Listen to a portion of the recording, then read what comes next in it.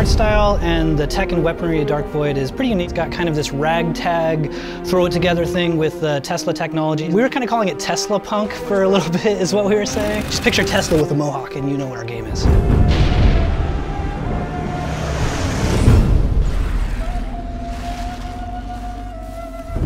We've got sort of two different factions in this world. One of them is human-based. Then there's this super advanced civilization. So we've got weapons and technology that's just really based in late 1930s technology versus this super advanced stuff. What's fun in the game is, as Will, you get to pick up all this cool Tesla stuff, which is grungy, clunky, chunky, but awesome, and then also have access to this like clean alien stuff. Tesla's able to take a lot of this technology and expand upon it, use his own ingenuity to really, make it usable for humans. The jetpack is pretty much Tesla's, it's the pinnacle of his creation since his time in the Void. It starts out with more of a hover pack and then it evolves into a rocket pack. And it's so experimental that the first time you use it, everybody tries to discourage you from using it. Are you crazy? You'll kill yourself. 面白さにもなってますし、メカニカルな部分であったりとか、サイエンスフィクションの部分とかですね、そういう部分がすごく面白いのかなっていうふうに、それがやっぱダークボイドの空飛ぶ違いだと思いますね。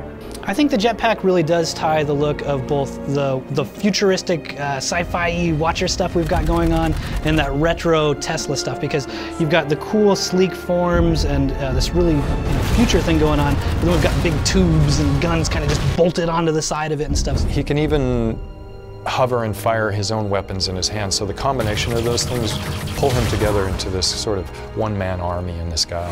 I think it's the perfect fusion and probably one of the most iconic pieces of tech that you see in the game. Will's able to carry 2 weapons at a time, so if certain weapon combos open up certain fun events. So for example, we'll say Will is under fire by about 4 guys.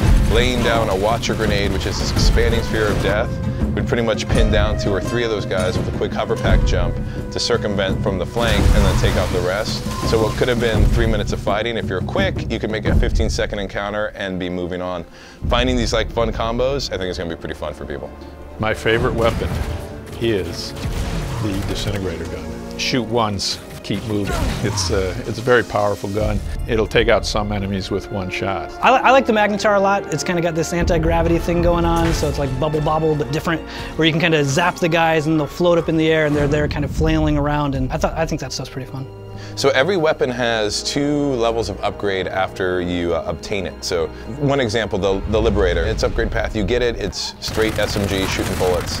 I think the next upgrade is it's an increase on clip size and a bit of accuracy, which is oh ho hum. The ultimate upgrade is explosive rounds, and that's okay, now this got really exciting. So my rat-a-tat-tat now becomes rat-a-boom-boom. There's a ton of design challenges when you're trying to create a new sci-fi shooter. We looked back at a lot of those old pulp serials, and then some of the new modern things like Battlestar Galactica, and of course, we got Bear McCreary doing the music, so that helps. And then we just kind of fused it and merged it together to make something that we think is a little bit different, but still hits that kind of classic, cool sci-fi feel.